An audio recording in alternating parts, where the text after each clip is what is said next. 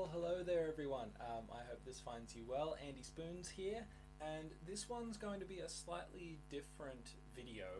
I was approached by a company called Kubey Knives, who create more EDC style knives, and they wanted to send me some folding knives to try out, and I did let them know. I mean, obviously I'm not an EDC channel, I'm not a review channel, and they let me know, if you like any of the stuff, you can talk about it, do an unboxing, all of that kind of stuff. I do like this kind of thumb flipper, I guess you would call it. Again, not an EDC guy, but I like that. This one can live in my pocket for sure. The thing, just really quickly to make sure that I say right out the bat, check your local laws. I live in Australia, so these kinds of knives you are not allowed to carry out in public. Not allowed to. Feel free to talk about that in the comments in every way that you would like. That's a whole different discussion, but knife laws in Australia are really, really strict. But I do work on site. I do, move around from place to place and keep things in my toolbox, or if I'm working, keep things in my pocket when I'm on a private residence or on a work site. So that one's going to stick around for sure, this one. The reason that I wanted to make this video was less so to kind of do a review of this knife, though thank you so much to Kubey for sending me these. I do really appreciate it, and I will absolutely use, I got these yesterday. I'm going to use this one a lot, and I did say that this one was one that I liked. I did tell them that I wasn't a big fan of the other one.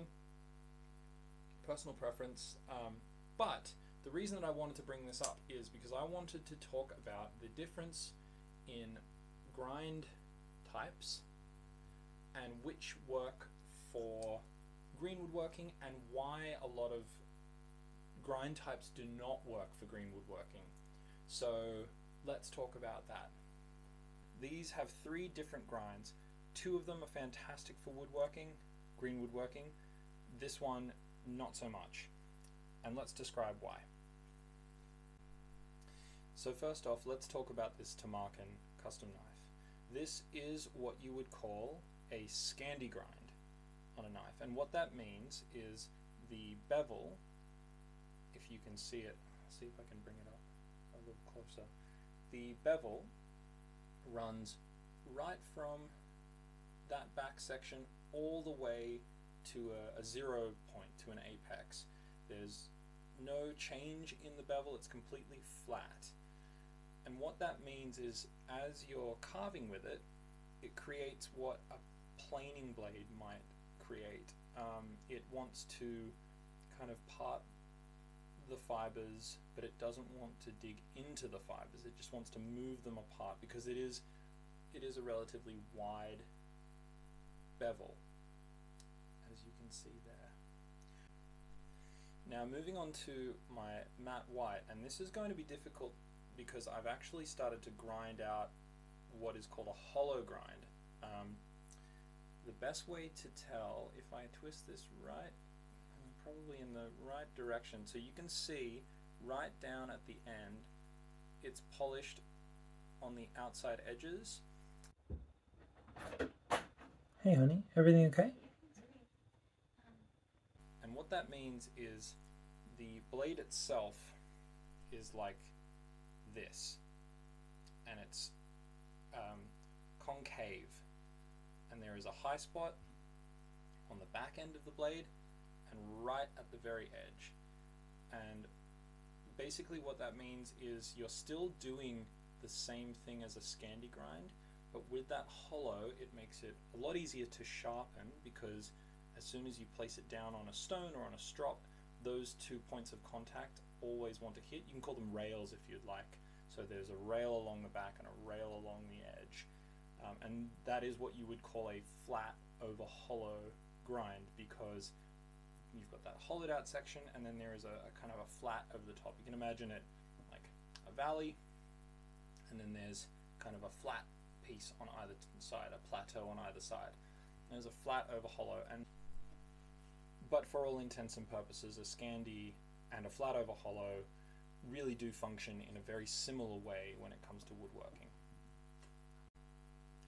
Now we get to what I think most people would be the most familiar with, which would be a flat grind or a saber grind, or basically there are a whole bunch of different types of grinds in this realm, in this EDC realm. But what this has, and what most everyday pocket knives have, you can see it's really nice because this is a powder coated blade.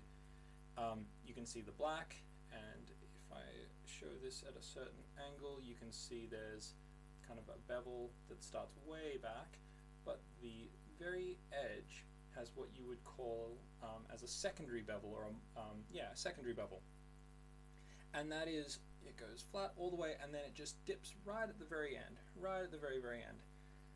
And what that creates is a lot of strength, because you have a very small amount of edge behind a very wide piece of steel, and it makes it very slicey because you can get that edge really tight. You can really tighten it out. Fantastic for every day. That's the reason that they are created this way, is because you can keep them sharp quickly. It does slicing tasks. It won't want to chip or break in the same way, and if it does, you're only having to regrind the very edge, as opposed to, let's just say you do some real damage on a flat over hollow. If that is the case, you basically need to bring this all the way back to the far bevel, the very back end, near this top section, and then you have to work all the way to the start. You have to grind out that chip. So I've talked about the three different grinds that and there are other grinds, of course. I want to do a video on axes and those bevels, which are essentially the same, but I think it'll be easier to illustrate when they're on a larger edge, so you'll be able to see that. Getting back to the benefits, so fantastic day-to-day edge because you can bring the edge back really easily, but the thing with woodworking, and why you want a wider bevel, or a deeper bevel, I suppose is the best way to describe it, so where this is just a very small section of the blade that the bevel comes to. What that means is when it enters wood, when it enters fibers, it wants to dive into the fibers. It wants to get into them a lot more aggressively, because that bevel is so small. It wants to kind of dive in. A good way to describe that might be, imagine if you are holding a book with the pages facing you. If you wanted to, let's just say you had long fingernails, and you poked your fingernail into the book leaflet, your finger would part into those pages, specific pages, much quicker. Whereas if I happen to put my hand like this into the pages of the book, you would probably want to fold more of the pages over. You'd be opening more of the pages than trying to slice through them or get into those individual pages. I hope that makes sense. So a good way to describe this would be, I just carved this not too long ago, and just left that because it looked nice, it felt nice.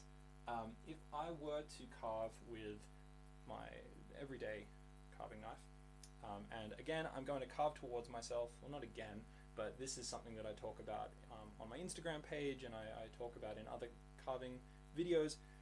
Cutting towards yourself is safe as long as you have the right technique. Elbows together, knife slightly away from you, very aware of the blade. Anyway, carving with a Scandi or a flat over hollow style knife, you will see that there's a lot of control, and it wants to exit the grain. It wants to kind of pull away from it. It doesn't want to dive in, and it makes it really easy to do those kinds of these kinds of little curls. Finishing cuts and things like that are really nice with a flat over hollow knife. Now if I wanted to do the same thing with this bevel, this kind of secondary bevel, it will want to, and well, let's see if I can. I mean, I think I will be able to, but so it wants to take a much smaller edge, and then I could feel it wanting to dive into the wood. That actually came out really nicely. I'm I'm actually really impressed with that. You can see this teeny tiny little curl. Bear in mind, I do this a lot. I carve a lot, so my angle, my kind of like technique is fairly refined at this point.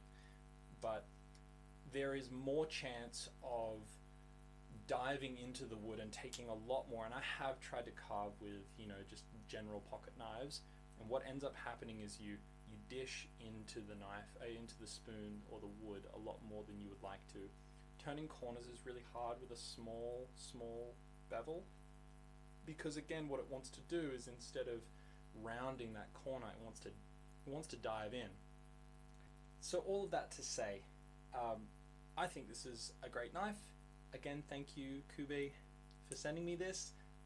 I don't know if they were expecting me to have this kind of topic brought up, but I think it's important to be able to discuss with people who may not work in green woodworking a lot. You know, I've been sitting around a campfire and somebody's handed me their pocket knife and said, "Oh, you know, can you sharpen this up for me so that I can carve with this? This can be my carving knife."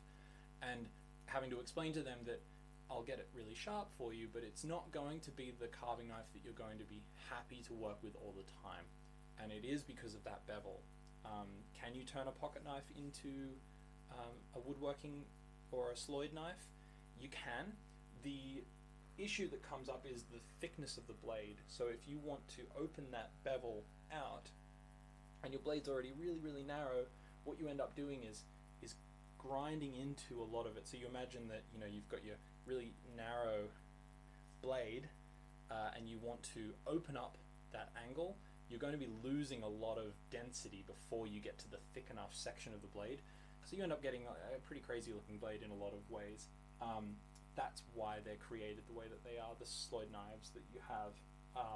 Hope that this little discussion on Scandi grinds, flat over hollow, and maybe a standard flat grind or a secondary bevel has given you some information that yeah, you didn't realize that you wanted, or maybe you didn't want it, but you have it now. Thank you so much for watching. I do hope this finds you well. Please consider liking and subscribing, and if you have any questions or if you would like me to cover something in more detail, please let me know in the comments below, and I hope this finds you well. All the best. Bye.